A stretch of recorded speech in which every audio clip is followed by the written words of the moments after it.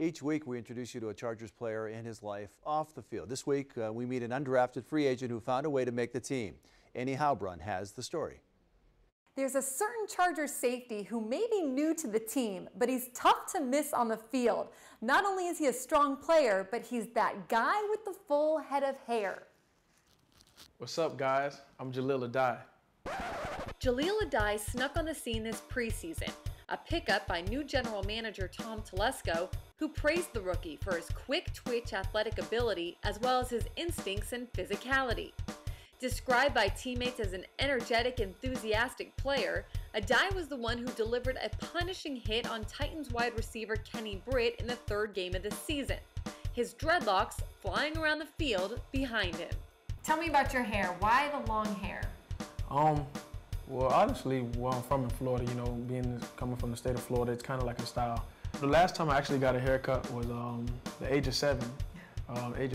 Probably, first, second grade. I started off with braids.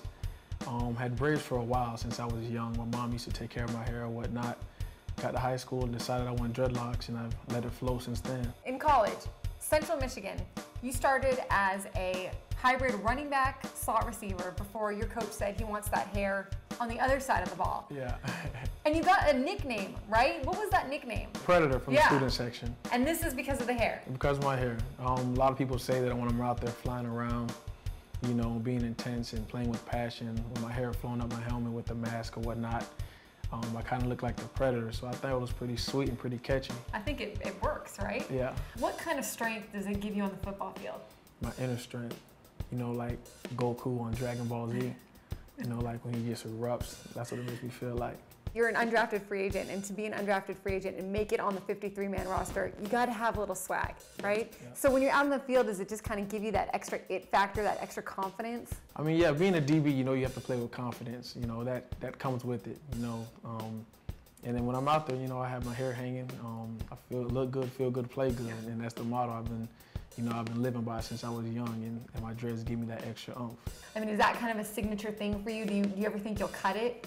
Not at all. I don't want to cut it at all. I think it's pretty sweet to have dreadlocks hanging out the back of your helmet. When you're around there flying around, it's going everywhere. It's a neat look. Someone came up to you and said, "Hey, we're gonna give you, a new car to cut your hair." Never. Really? Never. It's part of you. It's part of me. It's in my back pocket. Everywhere I've gone, it's been there. So through the ups and downs, the good times, the bad times, celebrations, sorrows. So it takes me where I want to go. I mean, it gives you my strength, my power. That's what I like to think.